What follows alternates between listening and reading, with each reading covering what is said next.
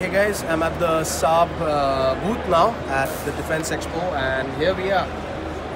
Carl Gustav Recoilless rifle, as you know, very famous with the Indian Army. Indian Army's only widely and standard issue rocket launcher.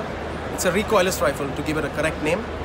Now, this is the latest variant of it, 84mm, and the other one, this one was used in the Kargil war by the Indian Army.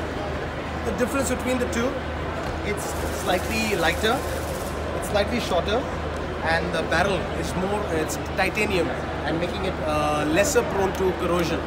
You know, and it fires various calibers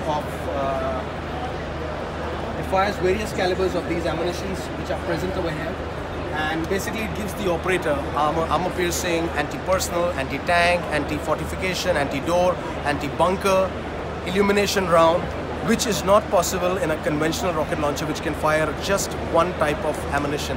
And it's very easy to carry. One man can carry it, one man can use it, so transporting it is not a problem, and cheap.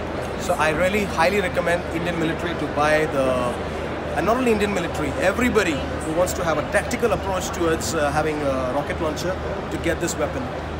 And how to use it, how to open it, I need to see that. Yeah, you load the ammunition from here and you load it. Now, as the name suggests, recoilless rifle, there is no recoil in operating this particular weapon, and it fires artillery ammunition. Okay, thank you.